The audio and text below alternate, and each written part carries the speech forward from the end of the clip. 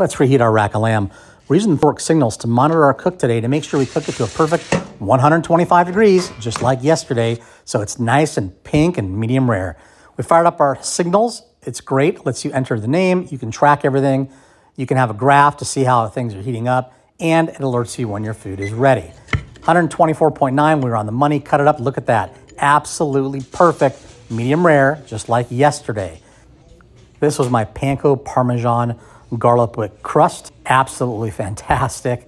And it's still on there, nice and crispy. Let's take a taste. And as usual, it's absolutely sinless. Panko parmesan garlic whip crust. You got to try that.